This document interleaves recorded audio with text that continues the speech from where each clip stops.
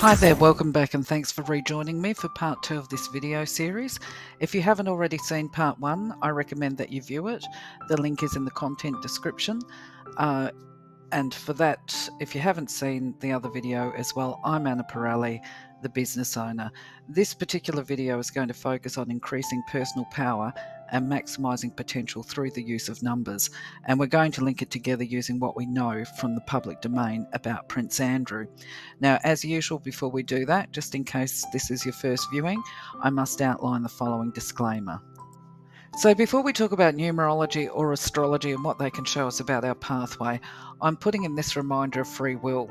And this is our freedom to choose within all situations. Now, of course, there are going to be limitations upon our freedom of expression and what we show the world. And this usually depends on the country and the culture of the land in which we live. And the laws of the land. But equally, even within our home unit, we may have people that have a domineering or overpowering personality that influences the way the entire family expresses itself. But whatever is happening, no one can control what's going on inside of ourselves and our inner self. No one can control our thoughts and emotions. Now, in regard to having people that are domineering and controlling, the other thing is we all experience karma, and if the only karma that we have is the consequences to our actions on the earth plane,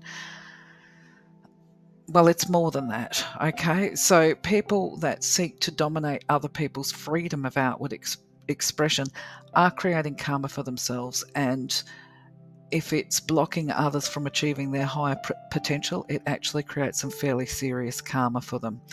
And the reminder here is sometimes karma occurs at a soul level, and to an extent this offers an explanation about why victims of injustice may feel that they don't see justice occur on the earthly life.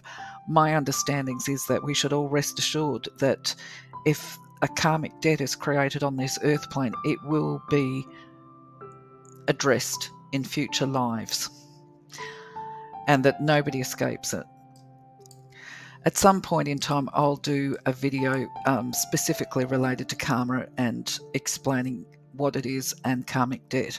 So going back to free will, for those people that lack the capacity to self-reflect, an initial numerology report might be perceived as a little bit brutal because life is not all sunshine and roses, and the pathway for all of us includes challenges, tests, trials as part of our soul evolution. Now, let's not forget that life is full of dualities and opposing forces, and this is the same for numerology.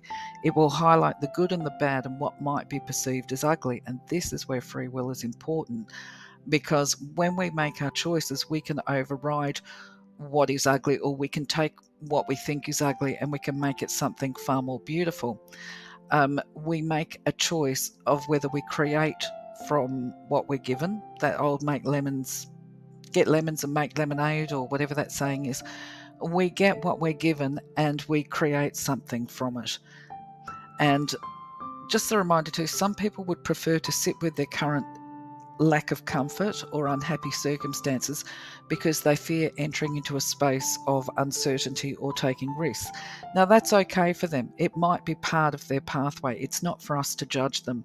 Numerology definitely does show personality types who will struggle with change and they don't cope with it. They actually need the stability of this discomfort or lack of comfort and the routine as part of them feeling safe and reaching their potential in other ways. So each to their own. And the other thing, when we talk about free will, there are those that will exert their free will in a way that is a steadfast refusal to develop, evolve and change. These are ones that I find a little bit disturbing myself. Life is not a fatalistic experience of here it is and go suck it up. And I'm sure at some point in time when we've been, and you too, that when attempting to negotiate a conflict or a communication breakdown, somebody, usually someone who's quite domineering or has just been called to account for insensitive, potentially even cruel actions, will turn around as a defence and say, well, this is who I am, go deal with it. Or, I've always been this way, you knew it when we met me, right? I believe that when they're making these statements, they're not making powerful choices. They're actually not even being a powerful person. They're taking the easy route and refusing to change and adapt and evolve. And in fact, what we are seeing is the misuse of power as opposed to being a powerful person, because they're using their power to attempt to control another person or even emotionally manipulate them.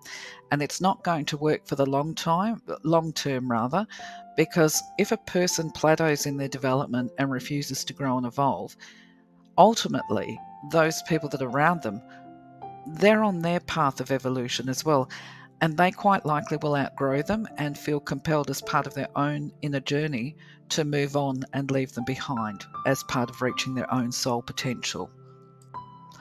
So while stepping into personal power includes an acceptance of self and personal limitations, it also involves a willingness to evolve and grow and develop.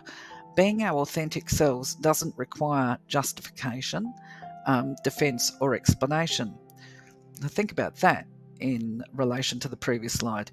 It also doesn't accept excuses. So when a person says, "This is what I am," it becomes an excuse for poor behavior usually, right? Now, all behavior and actions carry karma, desirable or undesirable. If we're actively working toward our purpose and our best expression, quotation marks, and reaching our potential, then as part of the life journey, we're going to realize that we made some mistakes or some erroneous decisions, especially when we deviate from our internal guidance. Now, in the best of circumstances, if our intention is pure, make no mistake, you can have good intention, but there is a truth to the saying, the paths to hell are paved with good intention, right? All actions are going to create karma. And just because we didn't deliberately harm or hurt a person doesn't make us devoid from karma. It does, however, help us to forgive ourselves for our failings and to accept our consequences with a strength of character. It also does allow us an opportunity to make good. You know, if you've done the wrong thing, I'm trying to think of the word, to not compensate, because some things you can't compensate for, but at the very least you can give a person an apology and try and make good. We all know the saying anyway, that you can break the plate, you can glue it back together, the cracks are there, but it still functions, but it's never quite the same, right? So as far as defense goes, well, if what we've done breaches a law of the land, well, of course, we're going to have to go into the court system and defend our actions for what we've done. If our actions aren't unlawful, though, and we're attempting to justify and explain to other people, it's usually because we want their approval. And sometimes, you know, because nothing is truly black and white, sometimes this is valid. If there's been a misunderstanding that's resulted in harsh judgments and parties are willing to find a solution, then this is a good thing. You do need to explain, or we all need to explain from where we sit, why we did what we did, and this builds empathy and understanding a lot of the time. But it also gives people an opportunity to make informed decisions about their next processes and stages and what they're going to do with the information. It might mean that they're going to move on, but it can be a parting of the ways that is amicable without all the nasty acrimony. Other times, the worst thing that we could do is attempt to explain and justify to people that we don't know, because it can really be backhanded. And this actually explains the wisdom of the British royal family of their never complain and never explain. And all we have to do is watch the news at the moment. Prince Harry has shown us what happens when a person complains. There is always people that are worse off who feel insulted that someone is complaining and perceive them to be ungrateful because they're actually very privileged. So there's that never complain stuff. Prince Andrew has demonstrated why a person should not attempt to justify or explain their actions.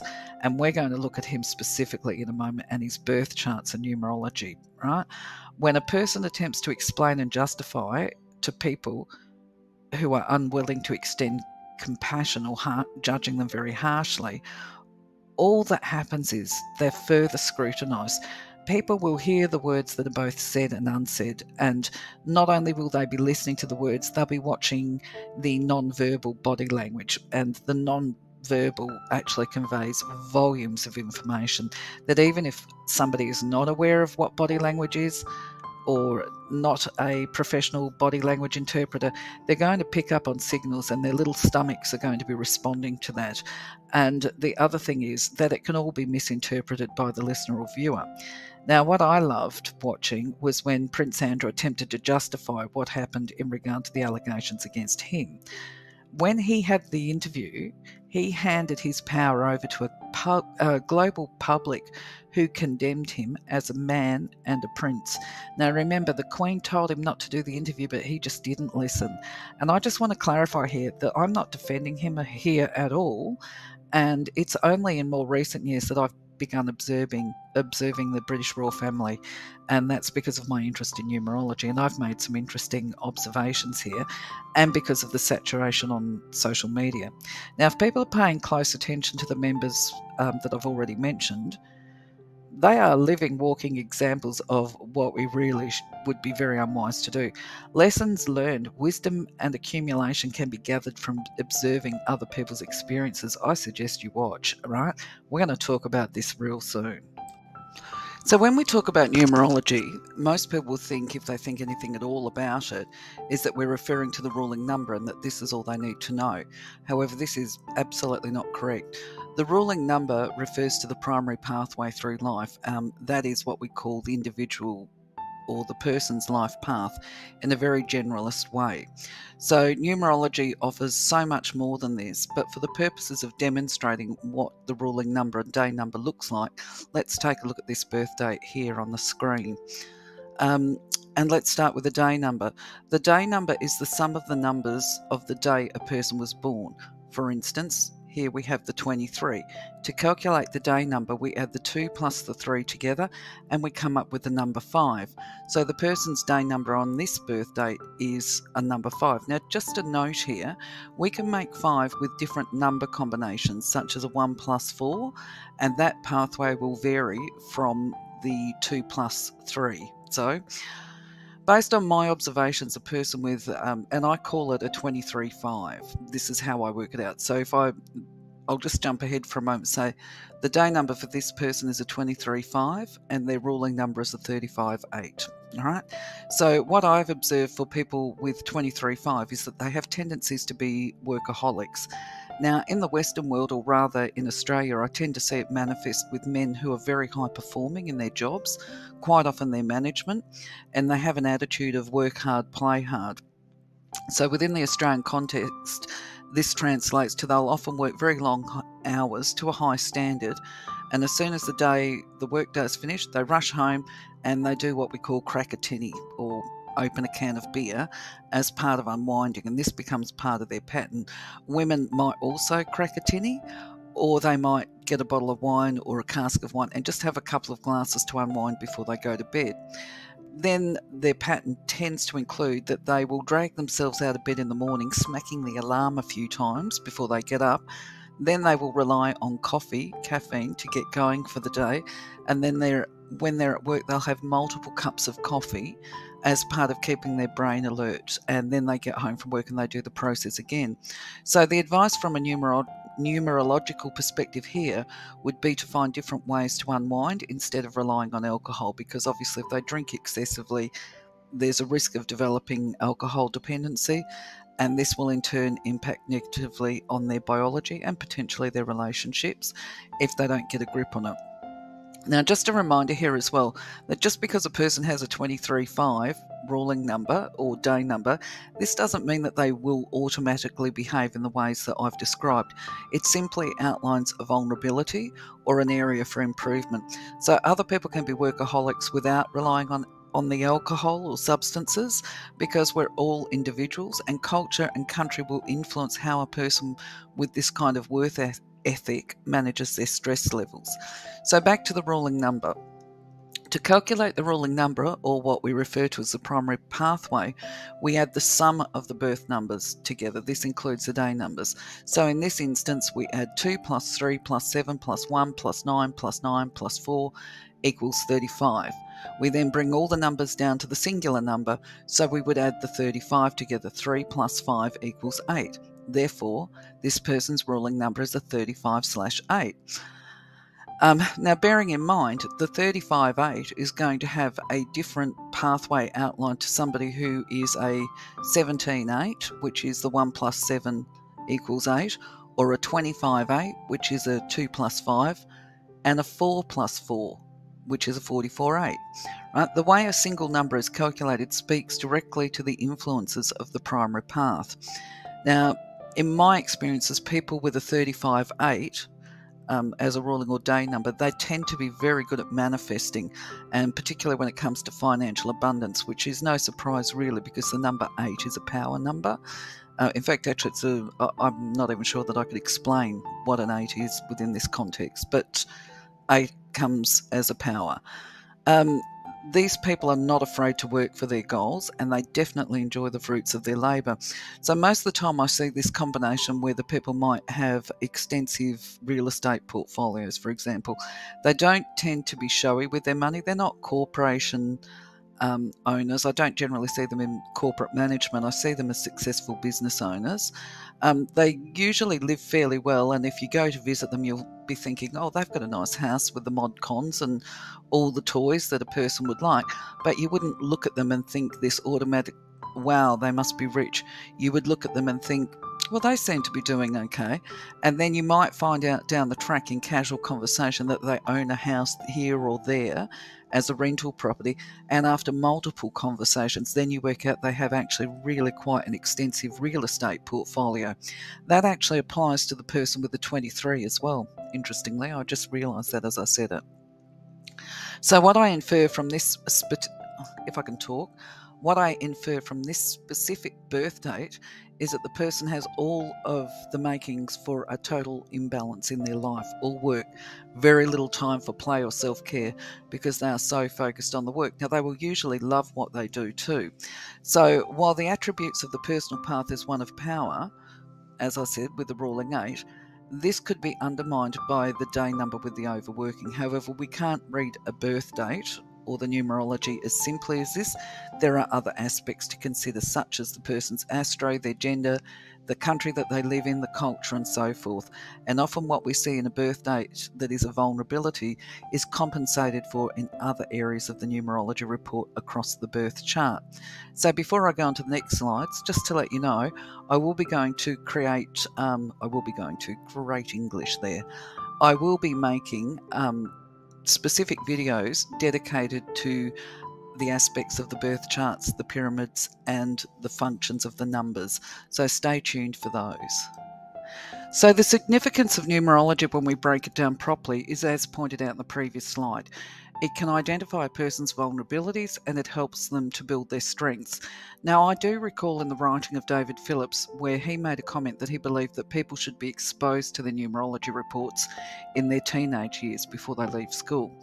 Now, the problems that I see with that approach within the Australian context again is teachers are now overtasked and working outside of their professional parameters as part of what they call early intervention and prevention of behavioural disorders, and as a S word, intervention, addressing teenage and youth S problems. Now, this is a great idea from where I sit in a theoretical perspective because I'm all about early intervention and prevention. But from a practical perspective, I believe it translates to quite harmful practice towards young children by othering them and making them feel abnormal while supposedly building them up. Now, while teachers do study and can upskill in regard to children's behavioural interpretations, I see it as an overreach where the teachers are making decisions that are not necessarily good ones. But anyway, moving on from this, if numerology was applied to a classroom context, I do believe that we would also experience problems there with people talking about numerology without remembering to tell the person that these potential negative traits are quite simply vulnerabilities and they can be surmounted through the use of self-discipline and mastering their internal desires and embracing a concern for all people. So what I can say is that although it's definitely beneficial for all people to have a numerologist, one who genuinely understands numbers and the influences, to do a report for them, I just want to clarify here, I'm not trying to flog my business. If I suddenly get inundated with requests from people to do a numerology report, just a reminder, it's just little old me. It's not a computer. All of the reports I do are personalised, and I don't think that I could survive with being inundated. Anyway, back to knowing the numbers. I do believe that the way numerology could be used in a formal setting is by qualified counsellors, perhaps, who have an understanding both of mental health as an area of expertise, and even parental strategies.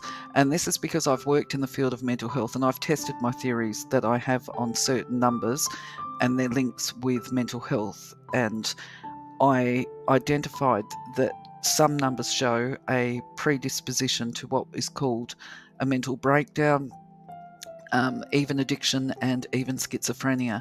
And one of my colleagues at work suggested that I test my theories because we were working in a clinical residential setting. And anyway, so I did. I got the birth dates of all the residents, and I calculated them out, and I found that there was a lot of the same numbers in there, represented with all sorts of terrible clinical mental health conditions. So perhaps I'll just pause this while I have a think about my next words. Perhaps a better approach might be that if we were working with families as a unit, because if we were giving an adult or a parent the content of their own numerology chart, they will see their strengths and vulnerabilities as well, and they can work towards empowering themselves, and that will flow down to their capacity to be a better parent for their child, because they can then look at their child's charts and see what their child's vulnerabilities are and be able to help build the strengths of their child. That might be a better solution. So in the previous slides, I have referred to topics such as birth charts and pyramids, and these are highly important as far as identifying the personal traits and the challenges that a person might face as they walk their path. So for expediency, I'm not going to look at the pyramids here, but rather explain that when we do look at them, they will demonstrate and identify certain peak life phases and what a person can achieve at certain times and ages in their life. So in some way, they are a bit predictive. Anyway, the peaks can be identified through a different way of calculating the person's birthday, and each peak speaks to a different numerological value between 1 and 11, which is master numbers. Hopefully that's not too confusing for you. You might need to rewind and play it again. Right, anyway, the birth chart is particularly important because it demonstrates the personality traits and any potential gaps and challenges, because as you look at this image here, you can see it's separated into 3 layers. It's mind, body, and spirit. And when we calculate out the birth chart, we of course fill all those empty spaces with numbers. Now, nobody is going to have all of the squares filled, right? But what the chart can do is, for example, if we look at this particular chart here, it shows you imbalances. So we can see this birth chart, the person is not really a thinker, they're very much a feeler. They would be acting on their gut instinct a lot of the time, and they're probably less of a walker. Just looking at that, they're probably less likely to get up and actually action the things that they feel should be done. Now, the other benefits of the birth chart is actually these arrows, and I haven't put on here the content. I will be doing separate videos on the birth chart and the arrows, speaking specifically to them, because they're actually quite revealing as well. And everything that shows up on the birth chart comes through with guidance and advice on how to navigate these challenges. Now, some people may have seen the birth chart and thought it was a standalone numerology tool. Absolutely not. But it is referred to as tic-tac-toe by certain people. So just a reminder that the birth chart represents aspects of an individual, and it's not the whole picture of influence on a person. The person is also influenced by their astrology, where their planets sit and in which houses at the time of their birth, and more importantly, where their sun and moon signs are. Other influences that speak to a person's past life or previous lives is through astrology once again, and understanding the North Node. Now, just another interesting point for the skeptics is that in my observations, families can experience recurring and repetition of birth numbers, and that simply reinforces my belief in divine plans and soul packs. And I have uploaded a video on the divine plan that you might be interested in watching. I won't be explaining it in this video, but a good numerology plan can identify past life karma too, and what the karmic pathway is, but only when the birth time is provided. Other influences include name numerology. God, I can't talk today, because each letter of the alphabet has a numerological value and it carries a vibration. So let's take a look at how this translates in a very summarised overview by looking at Prince Andrew and what we know about him that's in the public forum. I'm not going to include in my interpretations of the number any speculative type gossip allegations. So before we look at Andrew's numerology, let's take a look at where his life is currently at, because I imagine he's sitting at home questioning himself, where did his life go so wrong? Most people will think that he hasn't lost everything, but I do believe from his perspective he would think that he has lost it all, because he can no longer represent the crown, he can't wear his military uniforms, he's no longer able to wear those special robes, which I can't remember what they're called. He's unable to generate the income to support his previous lifestyle, and I think most people would agree that he certainly had some questionable associations and friendships that have reflected badly upon him. The loss of status will be a very big deal to him. So we know that historically he's associated with people that we now know to be sexual predators, such as Epstein and Maxwell, and even Jimmy Savile. And we also know that back in the day he was certainly considered to be a Prince Charming. He was desirable by most women, and he was considered a bit of a hooray Henry. He loved a good party when he was younger. He was good times, all about fun and good times. He married a woman who was an extrovert, and he was known, I'm not sure that he was known after the marriage, but certainly before it, he was known to enjoy the company of adult women, and this has been reinforced over the more recent years by whistleblowers and leakers. Now, I don't think that he would deny any of this, because there's no harm to his image or a man's image by being popular with the ladies, as they say. Did I say that he was a war hero? Because obviously he was considered to be one, and clearly he was born into extreme privilege and financial abundance, and he never ever had to worry about money.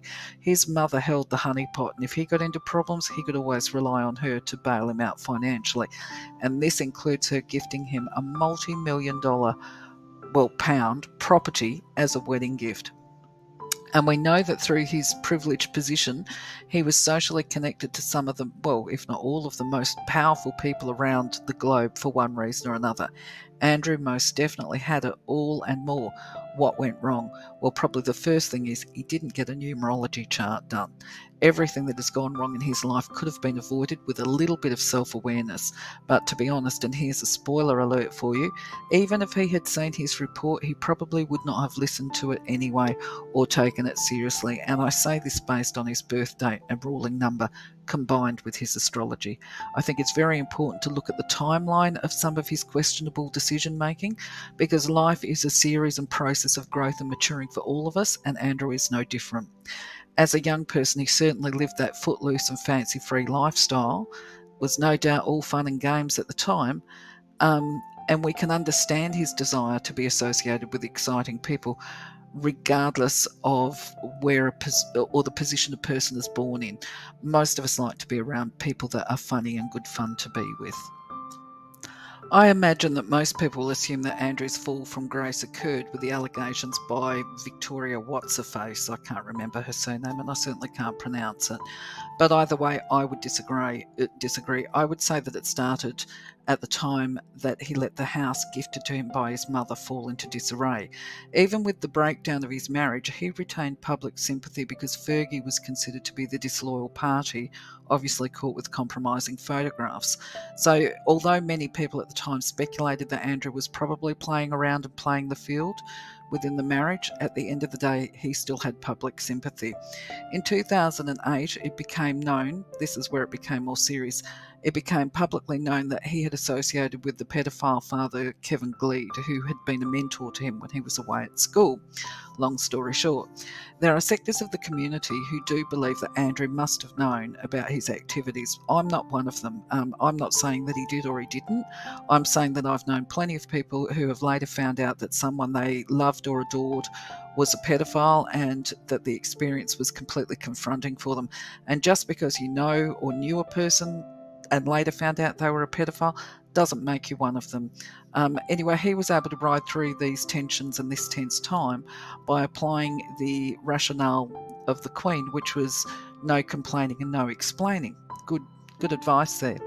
Then again, 4 years later, 2012, Jimmy Savile, oh my God, a notorious and criminal pedophile with links to the royal family, was exposed, if you like. Now, of course, Prince Andrew is in the royal family, so he was connected to this show, if you like, of exposure.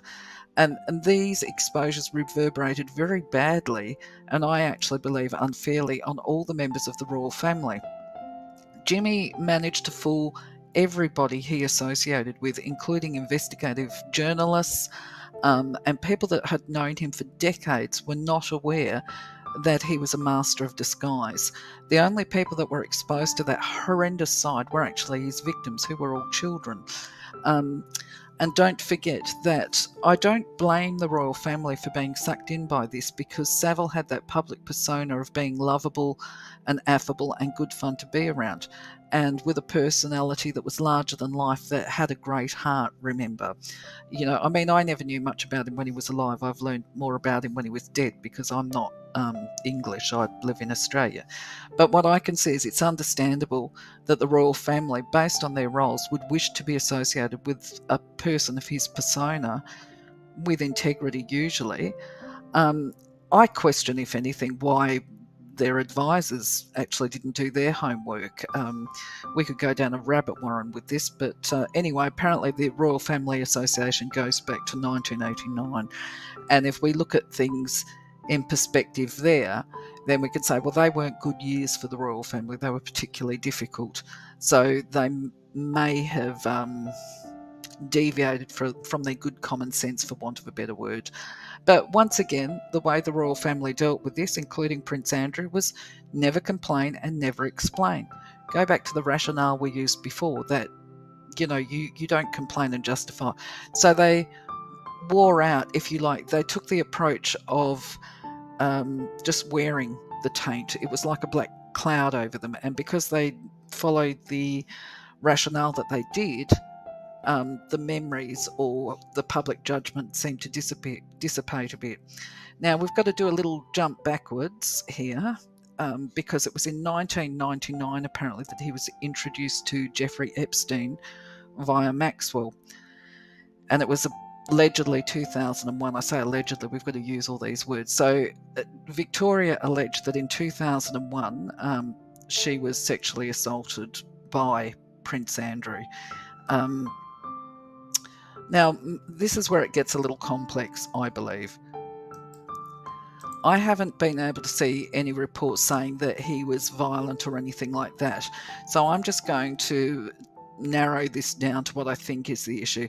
Andrew becomes embroiled in allegations against Jeffrey Epstein in regard to the sex trafficking, and he's named as one of the people, if you like, witnesses to events, and that Victoria was paid to have sex with him. Right? Her statement is that she was forced to have sex with Andrew, but the statement does not say who she was forced by and whether Andrew was aware that she did not want to have sex with him, or even if he was aware that she was being trafficked. So the questions that the US courts want to know, and this is in 2021, is: was he aware that she was underage? Was he aware that she was a prostitute? Was he aware that that she was being trafficked? Now, complicating these problems is that in the UK, a girl of the age of 17 is considered to be the legal age of consent, whereas it's not the case in the US. He also was an English citizen, and the alleged offence occurred on British soil. So the thing is, it's questionable about whether or not there was a criminal act, certainly unsavoury. But even still, at this point in time, I do believe that the English people would have given him the benefit of the doubt, even if they had adopted the attitude of there's no smoke without fire, because, you know, we would see the royal family as a potential target for unscrupulous young ladies.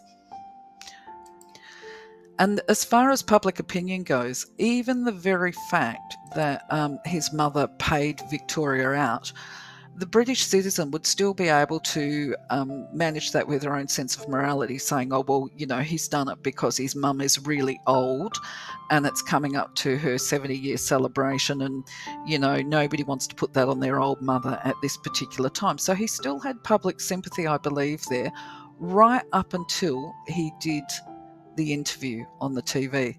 Now, it was the interview, I believe, that was his downfall, because it was absolutely cringeworthy, and he had been advised by the Queen not to do it, and he refused to take her advice.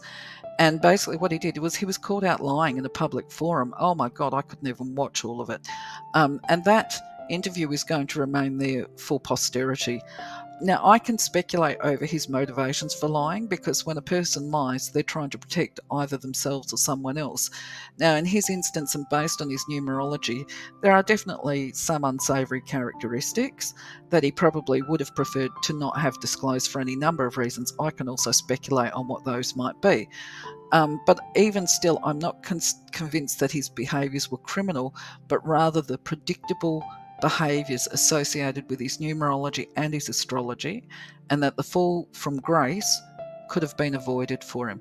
And just to be clear, I want to say here, I'm not trying to paint the picture here that he is a nice guy that we all want to invite over for dinner. What I'm aiming to do is show how numerology offers insight and some explanation for people's motivations. And this is all part of developing understanding and compassion in the spirit of brother and sisterhood. So when we look at his motivation as to why he's done what he's done in his choices, this is actually quite a long one, and I apologise for it, and I'll try not to stumble over my words, okay?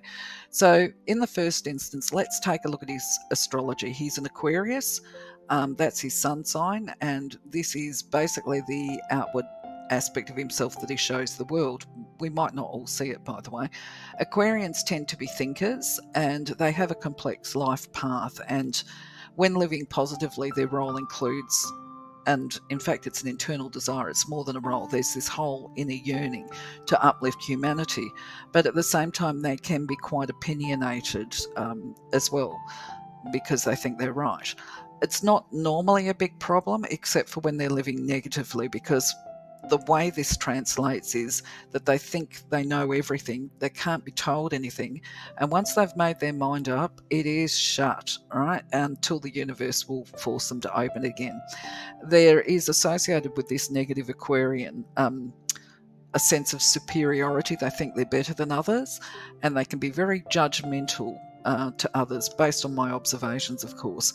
Now, in essence, what we're talking about is ego with capital letters. So the astrological influences here show that Andrew has been very egotistical and superior in the way he relates to others. Now, in fairness though, while his astrology does lend itself to where this is the way that he learns, well, he can only really learn this way. This is what is showing in the astrology and the numerology. He potentially struggles to process lessons or directions that are given to him, and he needs to learn himself from the harsh life experiences. And perhaps being privileged was a catch-22 for him when he was younger, because he wasn't given the opportunities to learn from his experiences, which is the only way he can learn, because others were covering and fixing everything for him. So this kind of compounded the arrogance and superiority, which then lends itself to a lack of self-awareness and even an incapacity to know his vulnerabilities or limitations. And we're talking purely here on his Astro. So let's now take a look at his ruling and day numbers. His ruling number, or the primary path, is that of the 2810, which is actually a very dynamic, positive and energetic number that carries the energy of the master of your own destiny. So if any of us were in doubt about who was in control here, especially in regard to his downfall, it was all of his own making. It's here in his numbers. He is capable, though. So the swing part of this is he is capable of truly great achievement still if he chooses to follow the advice given in his charts. The advice is, the first caution is that he should regulate poor and impulsive behaviours, because a lack of judgment, especially around who he associates with, might result in him losing everything he's worked for. Dong dong. I would imagine at this point in time he certainly believes so. The energy of the number, however, conveys that he does have the strength and courage, combined with the willpower and initiative, to start over again as a much wiser and more practical human being. And as he rebuilds his life, he should be very mindful to avoid dominating others and to steer clear of all forms of superficiality and focus instead on pursuits of spiritual substance. He has got inherent tendencies for procrastination. This is highlighted by the numerology, and so the advice is that he should avoid putting things off, as it will only breed laziness within him, and that will be counterproductive because it will deplete his self-esteem and self-confidence. What else? Meditation will help him to retain a balance across his mind, body and spirit, or the work-life balance, and to sustain and build on his strength while maintaining internal harmony. And this in turn will support his capacity to be selective, to use his discernment and to discriminate about what is important and what isn't. And just a little tip from me here, if the reports are to be believed that he was paying $10,000 a month to a Rugu, we call them, for a few months a year to help him learn how to meditate, well, that was money that was not well spent. I'd say that was wasteful stuff. He would have been better off getting a few guided meditation scripts, if nothing else, and learning to focus on breathing while playing relaxation music. Just my thoughts. Okay, his day number of a 10 refers to his social circle, where this is what he was born in with, and we can see this based on the previous slide. This is there. It's in his numbers. He has an abundance of acquaintances and a tendency to focus on physical gratification, and that will incur negative karma and further questionable friendships. Gosh, gee, could we be talking about Maxwell and Epstein? The advice for this was to avoid superficial activities and people. Is this ringing bells, folks? He could have done with this advice probably about 1985, but the reality is he wouldn't have listened anyway, remember, because he knows everything. This day number is associated with being very extravagant with time and money, and carries a warning that if you're wasteful, it will result in the loss of physical abundance. And this is exactly what happened to the house that his mum bought him. So now let's take a look at the name numerology. I've done the two names for Andy and Andrew, and I haven't looked at I'm not going to discuss the inner or soul urge. I'm going to talk only about the outer, which refers to the aspects that he shows to the world. Now, if he chooses to go by the name Andy, once again, he's not going to take advice because of this. It reinforces that I'm not going to listen to anybody. I've got to learn my way. But then that's the only way that he can feel emotionally satisfied. So this is probably a restrictive name for him. He probably would be better off to be using Andrew at this point in time, because when using the name Andrew, while he needs to have a lot of physical space around him, isn't this interesting? This is because he would feel trapped in smaller environments. This translates to he needs to have room to move and to be on his own as part of retaining his own mental health and well-being. And this might very well explain his resistance to move from his current property, if this is correct, as reports go. Now, in regard to his relationships as Andrew, he needs to be surrounded by people that are uninhibited, and this is because he does struggle with feelings and emotions, and he also represses aspects of his personality. So if he's around a lot of people who are also inhibiting themselves and repressing aspects of themselves, this would be deeply frustrating for him. And this would be why he is attracted to these people that are unfiltered, the Epsteins and the Maxwells and the Savills. Their public face was that of the party people, wild, uninhibited and good fun to be with. His upbringing has no doubt also intruded on his capacity to identify the wolves in sheep's clothing. because he wouldn't have been exposed to them, to the societal underbelly, I believe.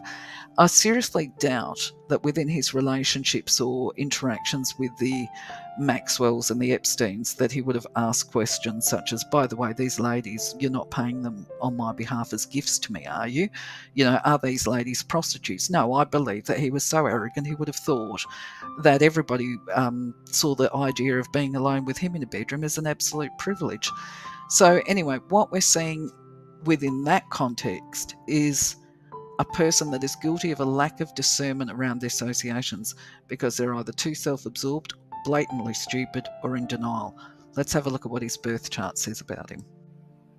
So I'm going to try and be quick here and push on through this because it's such a long video. So I just want to explain, remember, this is not the full version of his numerology. There are arrows that are on the chart. I might touch on them in a little while. But anyway, flashing through, what we can gather from this birth chart is that Andrew has the gift of the gab and he's blessed with verbal expression, and the advice is he should never use it for the purposes of manipulation. Now, if he was planning to manipulate the public with his disastrous interview that backfired, well, that's what happens when you try to manipulate. Anyway, the other advice is to avoid being intolerant of people without the same verbal gifts. So that says, speaks to his arrogance, if you like, and his dismissiveness of other people. Now, he has the capacity to see the both sides of an argument or any difficulty, and this would have been really perfect gifts for him in his role as the trade envoy, especially if he was using the gifts to enhance humanitarian concerns. He would have been advised to develop his intuitive gifts and that he should allow outdoor activities to help sustain him and to maintain his internal harmony and the balance that is required to develop these intuitive gifts.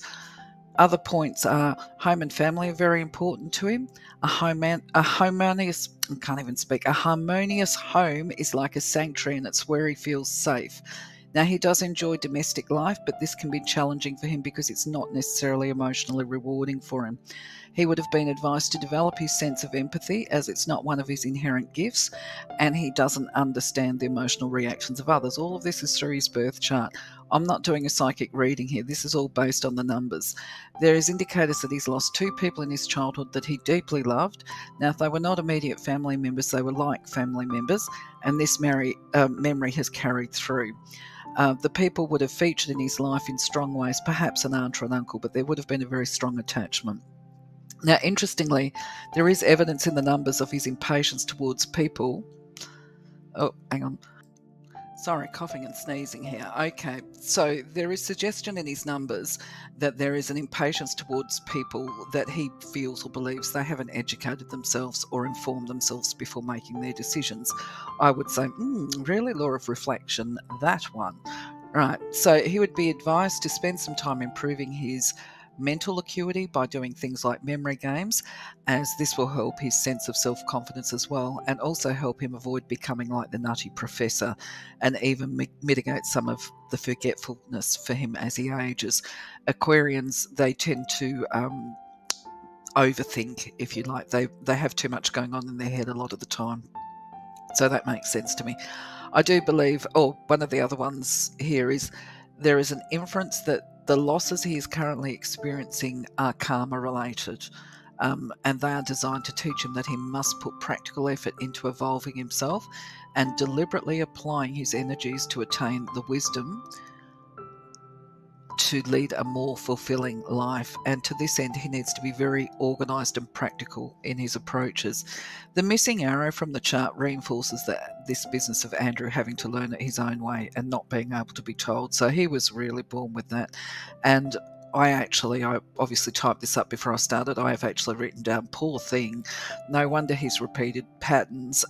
This business of my way or no way is such a recurring theme in his chart that I even started to feel a bit sorry for him. However, the arrow infers that, additionally, the other meaning of the arrow is that he would react quite badly to be giving new information or being told what to do. The guidance would be to learn to deal with his reactivity, because if he doesn't, it just leads to more headaches and anxiety and potentially ear and eye problems. So the suggestion from the arrow for the best outcomes are that he should seek to find meaning and have a purpose and develop a really strong sense of compassion to all living things, and to learn to express that inner part of him that he keeps repressed through art and writing. And when we fail to learn the lessons, the universe just gives us more learning opportunities. So just another aside, I suspect that based on the numbers I'm looking at, that Andrew is probably less aligned with Christian values, and is probably more agnostic, but I doubt that he would admit this given the association of the royal family with the church. So to end this little summary for him, for Prince Andrew, on a positive note, and just in the unlikely event that Prince Andrew, one of his family members, is watching this, the advice for him is that he can rebuild his life, but he needs to get smarter, stop being arrogant, and start listening to advice, especially the guidance that comes through in his numerology. If he is seriously planning to give another interview or to try and clear his name in the public domain, this would be ill-advised. He would be best to listen to the Queen's advice of never complain and never explain. The public has already found him guilty of lying and hypocrisy, and I doubt that even a jury would fix that for him. However, what he should remember is the public can be very forgiving, because we know that people can change. But for a person to have changed, it needs to be seen through their actions that they have made the changes. The public will want to see that Andrew is working humbly for humanitarian causes without a desire for recognition or attention. You know, if the media catches him, that's different. But if he's inviting the media, that would be not acceptable. He should avoid putting pressure on King Charles to reinstate him to his work duties, because that will only alienate the king from the public.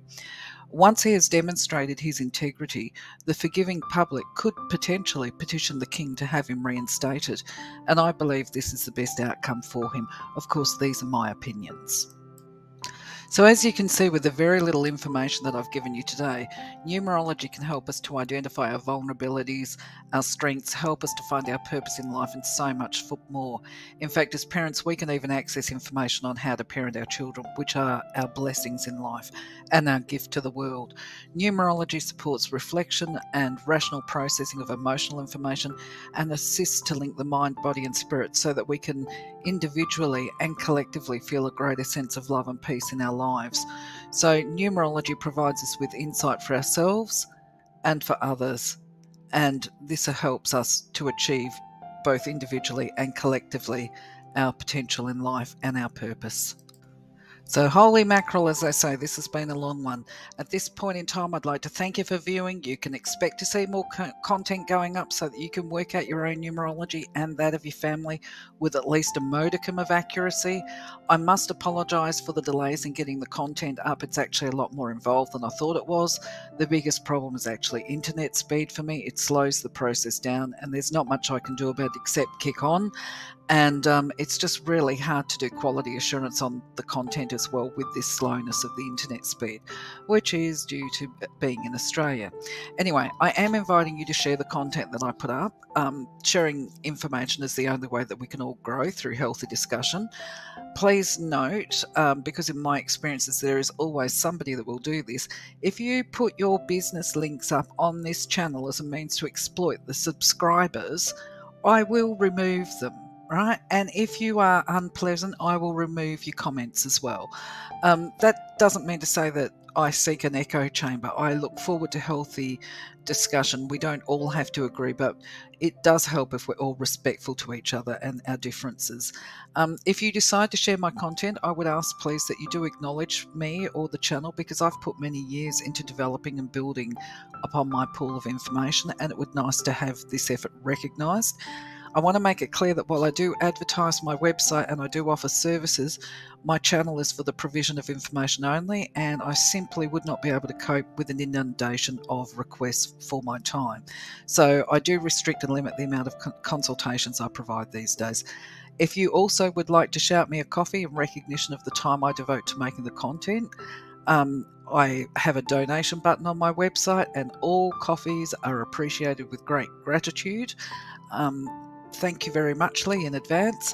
I also invite people to leave comments and subscribe, as previously said. Click the bell to be notified if you want to be informed when the other content goes up for numerology, if this is a subject interesting to you, because I'm working on a lot of stuff at the moment and I think you'll like it.